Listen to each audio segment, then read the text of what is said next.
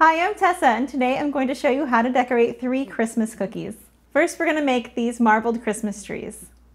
So I made a batch of royal icing, and I'm going to take a portion of it and add it to our bowl. And I'm going to thin it out with water so it's loose enough to coat the top of our cookies. And we're just going to use our water a couple tablespoons at a time and just mix it together until it's the correct consistency. And what we're looking for is like a loose glaze that will cling to the cookie. It should be similar to the consistency of honey. So I thinned the royal icing to make our glaze. You want it to be thin enough that it'll settle on top of the cookie so it's nice and smooth when it dries, but you don't want it to be too thin that it runs off the edge of the cookies after we dip it in. To create the marbled effect, I'm going to take a toothpick and dip it in my gel food coloring, and I have mint green and leaf green, and I'm just going to dot it on top of the glaze and then give it a swirl. So I'm going to take my cookie, my Christmas tree, and I'm going to dip it face down into the swirls of royal icing. And I'm going to dip it in, and then with my fingertips, I'm going to give it a little twist and then lift it up, and I'm going to give it a little shake to let any of the excess icing go back into the bowl, and then flip it right side up.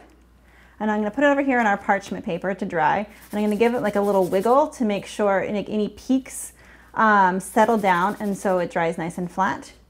And from there, I'm going to use my scriber needle tool to pop any little air bubbles or to spread it out to the corners where we need extra icing. And then we'll leave those here to dry. So these cookies have been drying for a few hours now. So next we're going to add some piping. For piping, we're looking for a consistency that's similar to that of toothpaste. So I'm going to use a little bit of water again to thin out my royal icing. So I'm going to fill my piping bag with the piping consistency icing. And for all of these designs today, we're not using piping tips.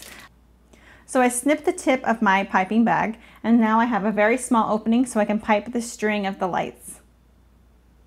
So the piping consistency is thick enough to hold its shape, but thin enough that I can squeeze the piping bag with just one hand and use the other hand to guide the bag down the tree.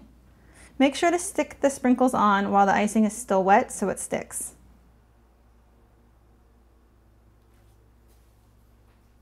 So after our sprinkles, I'm going to be painting the icing gold.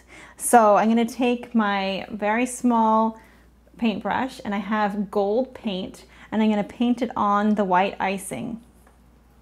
So I'm using edible decorative cake paint here, and I'm using a paintbrush that is designated for food only. So you won't be using this for your arts and crafts. This is just for cookie decorating and cakes.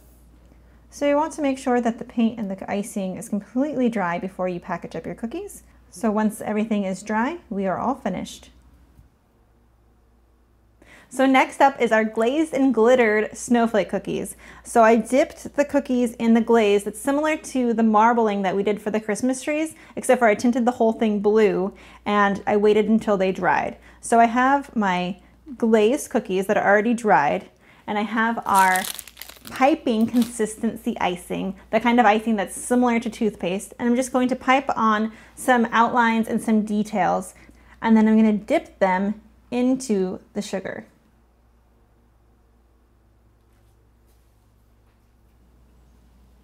And then I'll flip it over to dry.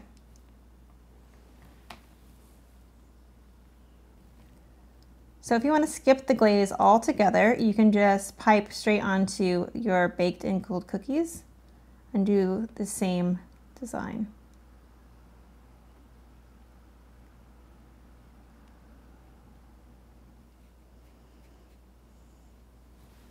And then I'll flip it right side up to dry. Again, you'll want the icing to dry before you pack up your cookies. Next, I'm making mitten cookies. So I'm going to thin out my icing to make it so it's flood consistency. Once again, I'm going to add a little bit of water until I have the correct consistency.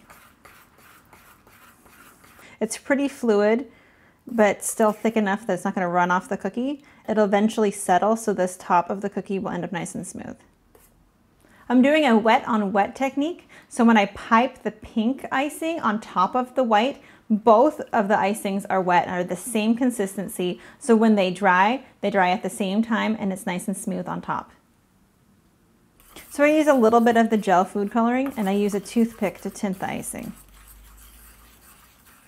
So now I'm going to snip the tip of my piping bag. I'm going to cut a very small opening so I can pipe around the edges of my cookie. So now I'm going to flood the inside with the same icing and same consistency. And you want to make sure that most of the cookie is covered, but of course if there's like any little holes, we will go back and fill those in. Now that the inside of the cookie is mostly filled, I'm going to use my scriber needle tool to fill in any of those little holes. And then I'll give the cookie a little shake to make it all settle in. And now for the wet on wet technique, I need to be able to pipe the pink icing on top of the white icing while it is still wet. And I'm going to pipe stripes across my cookie. So you just want to pipe on the second color of icing before the base dries. To create the feathered pattern, I'm going to take my scriber needle tool again and pull straight down.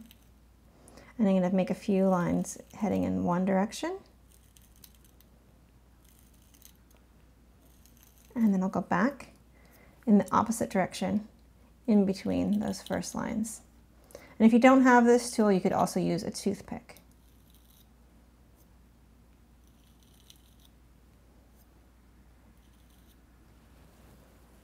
And then give it a shake to make sure it all settles in as one.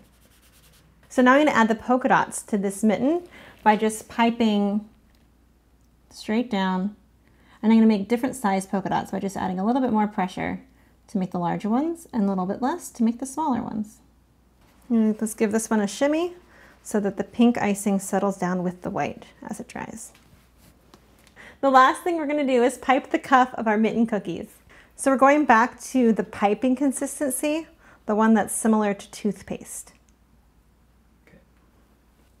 So again, there's no need for piping tips here. I'm going to cut the tip slightly larger than I did before. And then from there, I'm just going to do a zigzag motion, making sure to come up to the icing that's already on the cookie. Okay, that's it. I hope you learned something and I hope you had fun. Now go out and make your own cookies. I'm going to enjoy mine and I hope you have a very happy holidays.